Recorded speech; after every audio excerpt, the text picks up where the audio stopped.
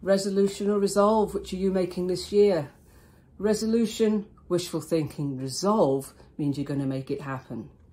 And my call to action in early 2023 is to change the way we measure performance. Yesterday I talked about performance, not productivity. Today I'm talking about clarity, not confusion.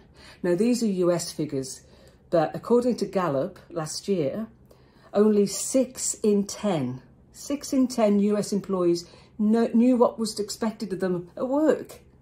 That is just terrible, to go to work going, I don't have no idea what's expected of me.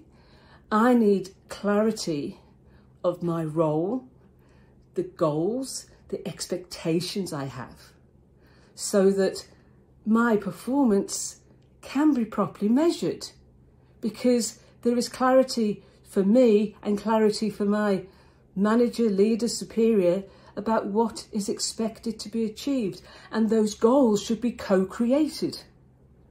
I should sit down with my leader, my boss, my manager, and we agree on what the goals are and the outcomes that are expected. I know what the outcomes look like. I know what the timeframes are. I know if there's any budgetary constraints.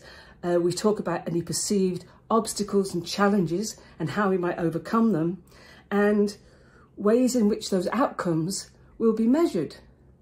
And I know as an employee that I can reach out for support at any point in time to say I need help with achievement of these goals, or I need help removing an obstacle.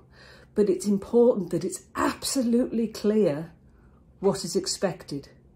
Because as Brené Brown said, clear is kind, unclear is unkind. Because if I'm not clear and my leader's not clear, I go off thinking I have clarity.